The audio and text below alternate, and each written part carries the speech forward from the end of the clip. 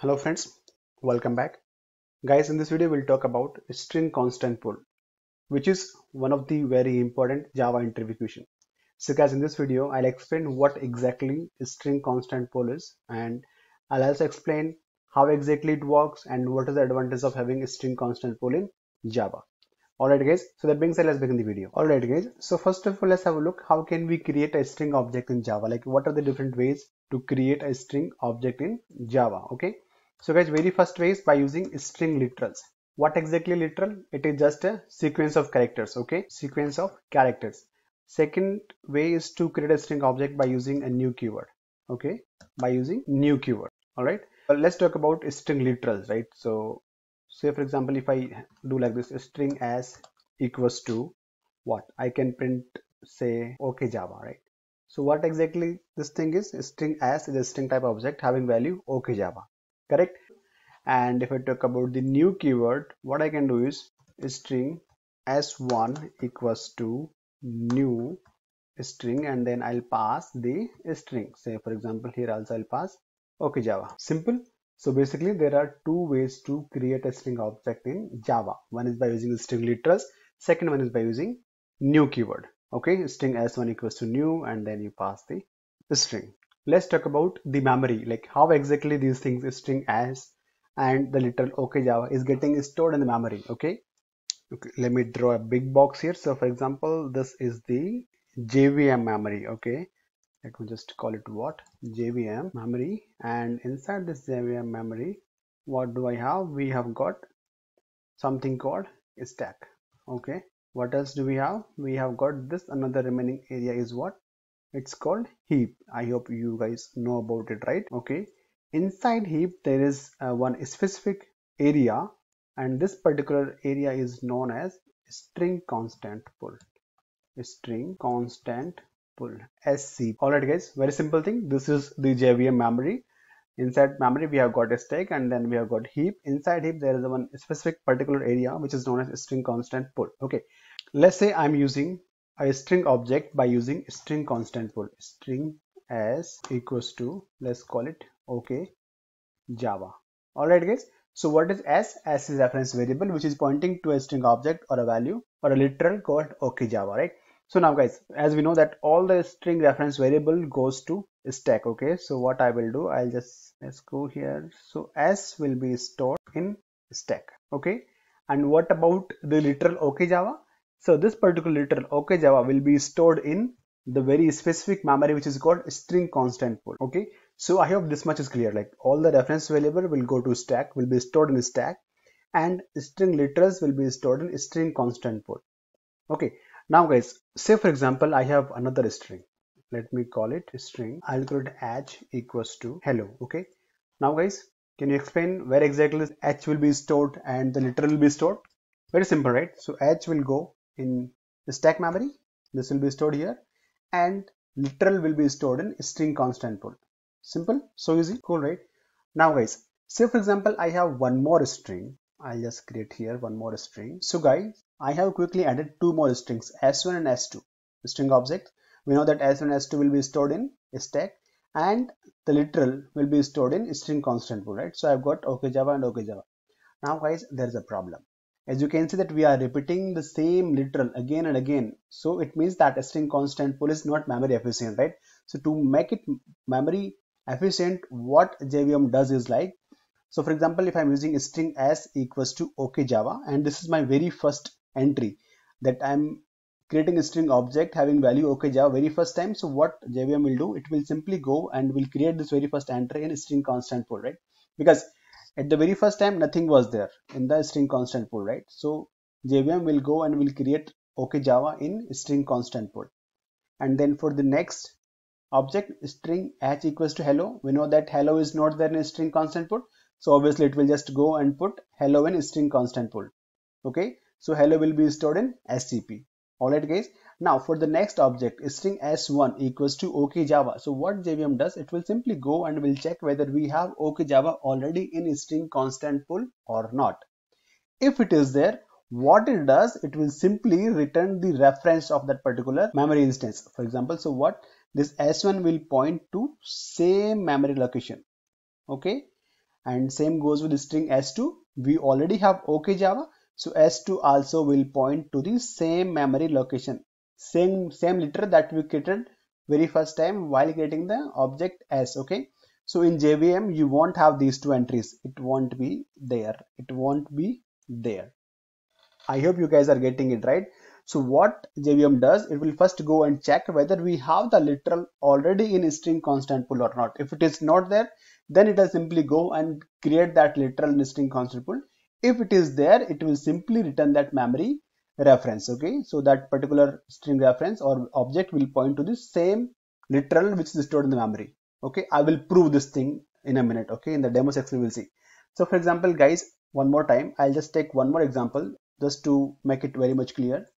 So if I use string, say s3 equals to, and I call it welcome. Now guys, what will happen? S3 obviously in stack because this is the reference variable. What about the literal welcome? Now JVM will go and check whether we have welcome in a string constant pool. Obviously it's not there, right? So what it will do, because welcome does not exist, JVM will create a new entry in string constant pool. Now for the next time, if I have another string 4, right, like this, string s4 equals to welcome, right? Now guys, I hope you know what will happen this time, because s4 obviously it will go in stack. I don't have enough space here, so I'll just put here s4 will go here in stack s4. Now because welcome is already there in the string constant pool, so JVM obviously won't create a new entry.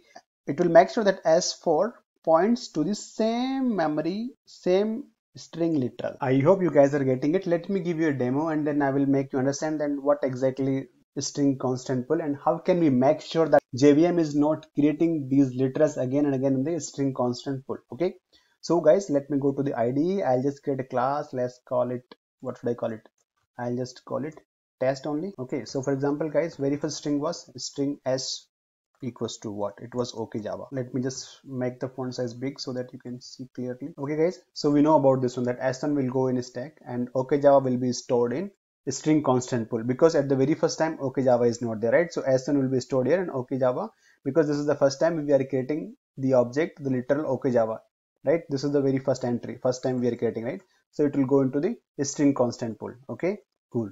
Now what is happening next? Next is another literal, another string object which is pointing to hello. Okay, so this is the next object, string h equals to, it is pointing to hello. Now guys, what exactly will happen here? Obviously h, the reference variable, will be stored in stack, which is here, and hello. So JVM will go and check whether we have hello in SCP, whether we have hello in string constant pool. So obviously we don't have hello because this is the very first entry which we have here. So now JVM will go and will create this entry hello, okay, because it wasn't there. Cool. Then next time, if I have next object string s1 equals to pointing to okay java. Now guys, what will happen here? Obviously s1, the reference variable, will be stored in stack, which is right. What about the literal okay java? Now JVM, right, it will just go and check whether we have okay java already in a string constant pool. Obviously it is already there, so there will not be a new entry in a string constant pool. So basically s and s1 will be pointing to the same string literal which is in string constant pool.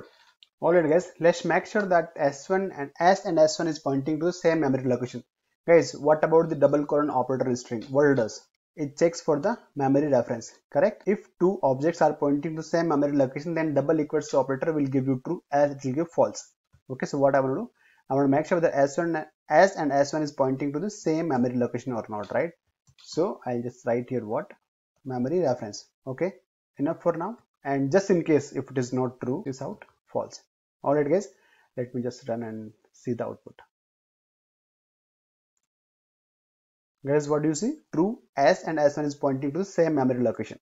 Okay, same memory reference. Now guys, if I have to test s equals to h, what will happen? Just go and run.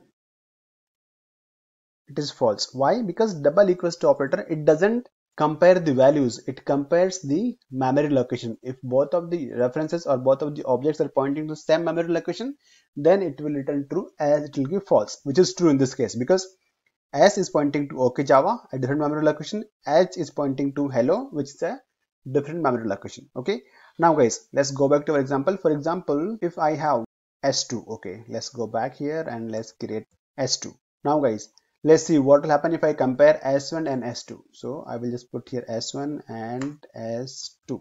What my understanding is, like, as per this particular diagram, S1 and S2 both are pointing to the same memory location. Okay, same object. So basically it should return true. So I'll just put here S1 and then S2. Okay, let's run the program.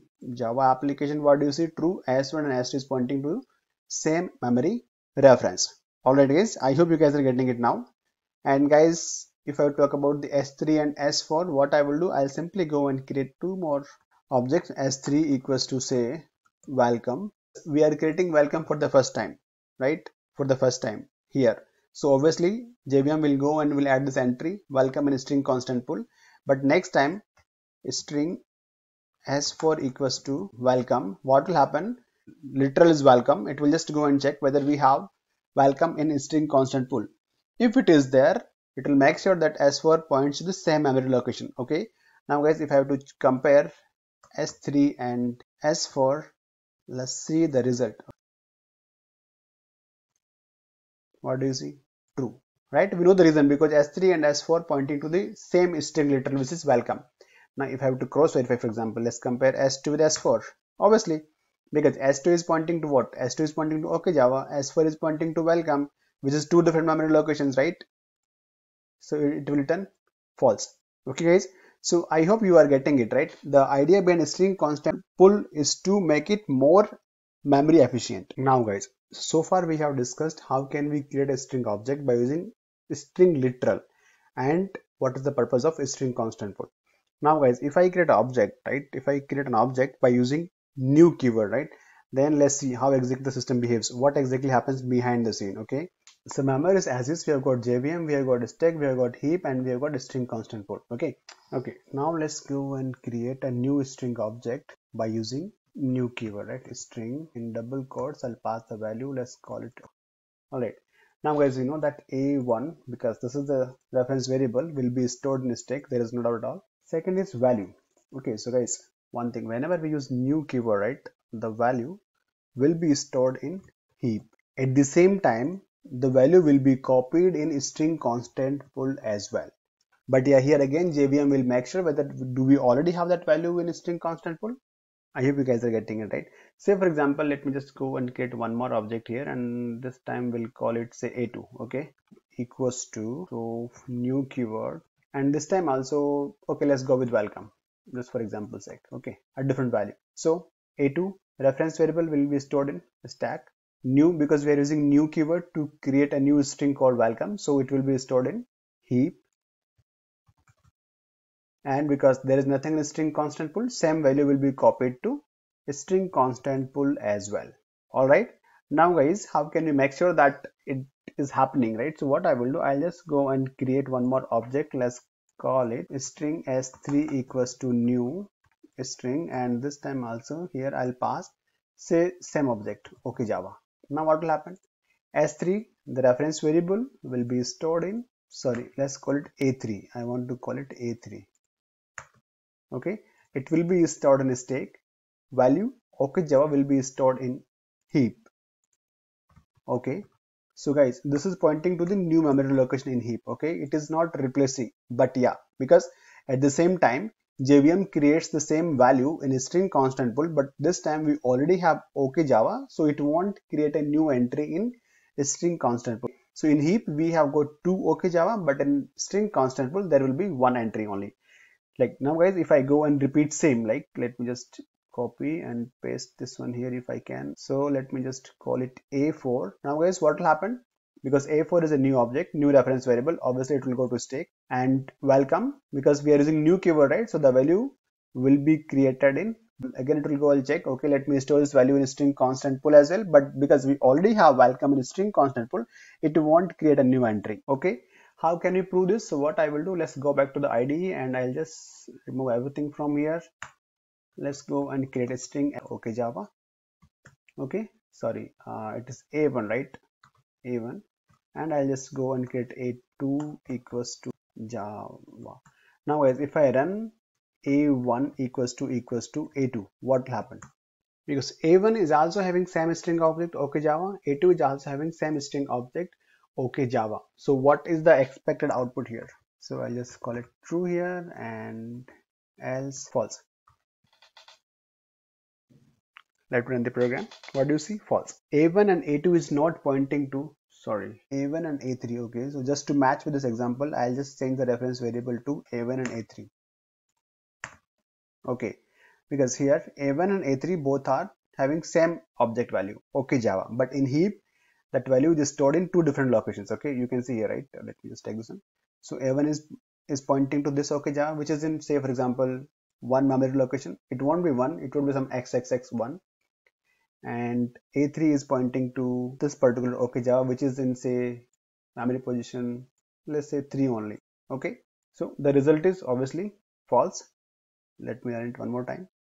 False. If a1 dot equals a3, true, sys out, false. Okay, so what will happen? This is, I'm using what, a1 dot equals and double equals to. Let me just run this one.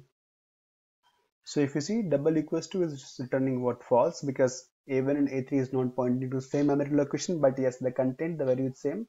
That's why equals to is giving what, true. Cool, right?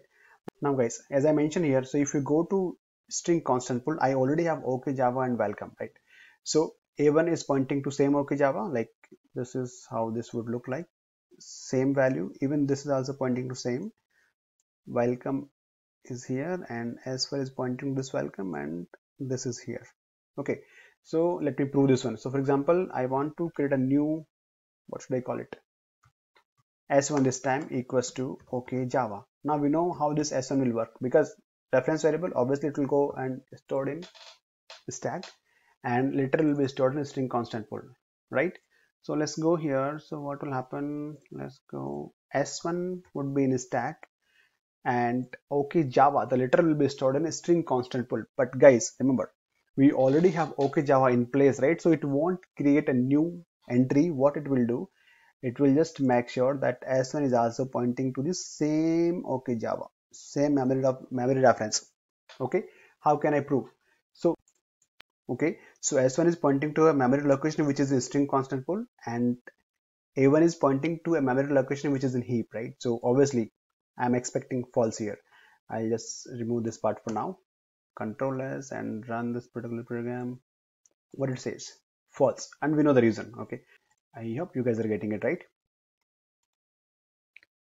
Alright guys, let's discuss this particular thing again. String a1 equals to new string and then okayjava. s1, the reference variable, will go in stack. okayjava, the value will be stored in heap. At the same time, if this is the very first time, obviously JVM will create a copy in string constant pool. Now guys, my intent is I want to access this particular value which is there in a string constant pool. How can I access this particular? So guys, let's go and create a new object s3 equals to a1 dot. I'm going to call a function called intern. Okay, so let's see how this a1 dot intern behaves. So guys, s3, obviously it is a reference variable that will be created in the stack. Okay, now a1 dot intern, right? So what exactly is a1 dot intern stands for? It means that it will call the internal value which is there in a string constant pool. So this s3 will be pointing to the memory which is here, basically a internal value which is there in string constant pool, right? So s3 will point to the okayjava which is created while creating the a1 object. Okay, so let me prove this one. For example, now I know that s3 is also pointing to what, is pointing to okayjava which is in string constant pool, right? Which is in a string constant pool. Now I know s1 and s2 also there in a string constant pool. So for example, if I run, let's compare these values, s1 equals to s3, and let's see what comes out of this one. It says true. What will happen if I compare a1 with s3? Now guys, a1, if you go back, is pointing to okayjava which is there in heap, and s3 is pointing to okayjava which is there in string constant pool, right? So obviously the result will be false. Let's see the output. It says false. I hope you guys are getting it. Alright guys, we are done with this video. Thank you for watching, and please do subscribe my channel.